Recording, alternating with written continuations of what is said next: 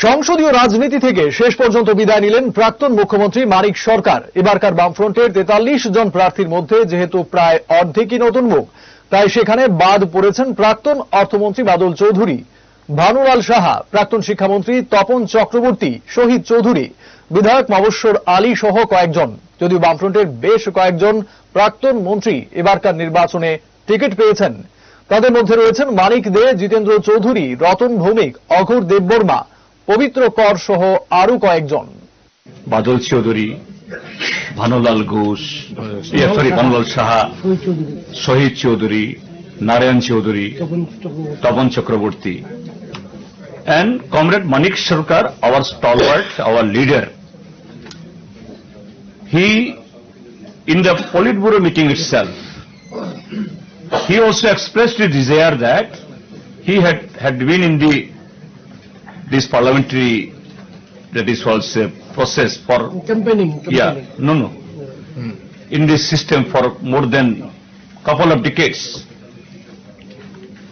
This time he liked to concentrate in the party organization.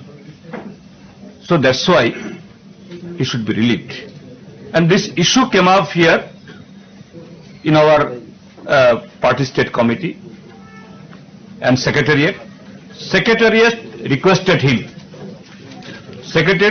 him, please you rethink, you reconsider.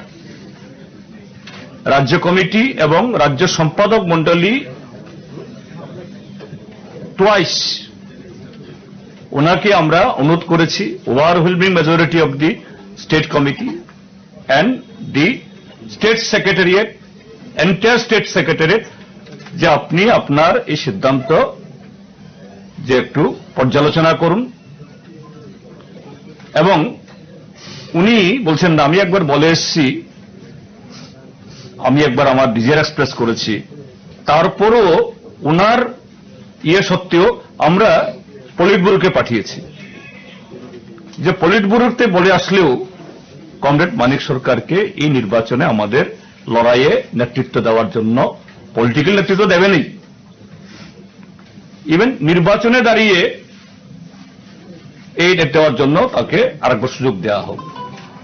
আমি আপনার জানার জন্য বলছি, politburo this afternoon directly spoke to comrade Manik Sarkar.